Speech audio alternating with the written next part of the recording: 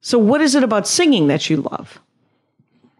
I like singing because I feel like I can kind of be out, outside of my body. I feel like the voice is just like a different presence, you know? So I feel free when I sing. When you sing? Okay. Yeah. Do you sing every day? Yeah, I try to sing every day. And what do you usually do? You consider it like you're working on something, or do you just burst into song and you just kind of sing?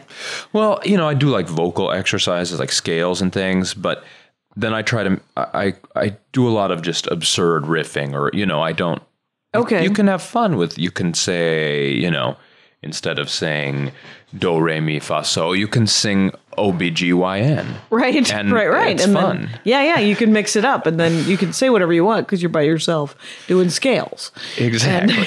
But fair enough. So do the scales, what are the purpose of, is it just to loosen up the vocal cord? What is the purpose of scales in life?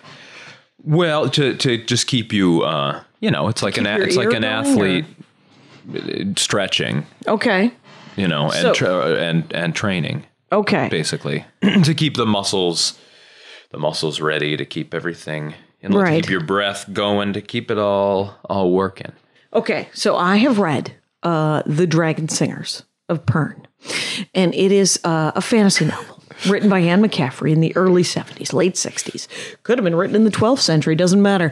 From the look in your face, you're like, I've never heard of the Dragon Riders of Pern, so The Dragon Singer, not so much. But it's about the Harper Hall on a world with dragons. And it's about this kid who wants to be a singer. And so she is taught to sing. And so, I never took vocal classes as a kid or any time. I would love to take a vocal class to learn how to use your breath, right? Yeah. Because it's a big deal, right? In singing, you're supposed to sing from the diaphragm. That's what I got from the Dragon Singer book. Mm-hmm, mm-hmm. Yeah, exactly. Yeah, you're supposed to take a really deep breath, but not the kind where your chest expands like a rooster or something. You're supposed to from like a yogic breath almost. Okay, but like a deep one. And then one voice teacher told me, you can flex your taint. He said, just flex your taint. That'll make it easy. It'll distract the other muscles that are in the way, and you'll be able to get. Wow, that just worked, actually. There's too much info, Rangers.